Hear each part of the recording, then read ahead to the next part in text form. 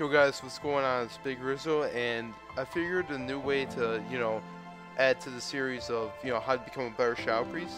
I was thinking about doing a macro, guys, so let's see how this one goes over.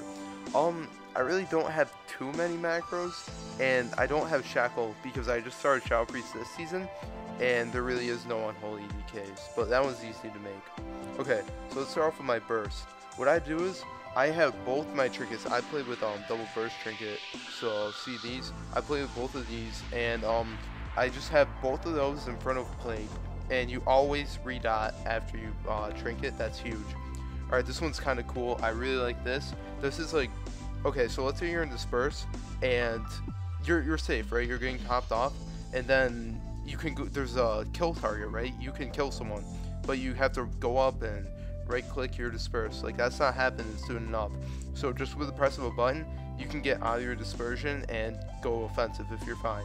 And then this is for disc. This is just focus death. And this is a focus disarm. Really helpful for peeling. So you don't have to disarm your main target, obviously. Focus silence. This is a must. All right. So lots of you might be saying, why don't you have grip, palm, renew, bubble for everyone else? I have a different approach to this. I don't know if any other Shadow Priests do, but I have target myself, target party 1, and target party 2 as my macros for this. And I have these on mouse wheel. So if I go mouse wheel up, that's party 2. Mouse wheel down is party.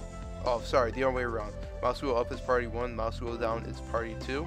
And this just allows for quick, easy access with not a lot of alt and control modifiers, because to be honest, I'm not a big fan of those. I can do shift modifiers, but I really don't like control and alt. So then we're looking at arena focus 1, 2, and 3.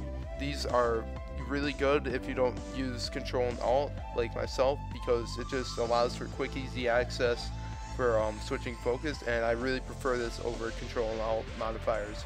But that's just me. The control and alt modifier isn't that hard to do, and you should be able to do it fine. And then just a few more macros: target arena 1, target arena 3. They're out of order for some reason. And target arena 2. And so I have these on 1, 2, and 3. My keybinds are really weird, but this just allows for quick swapping.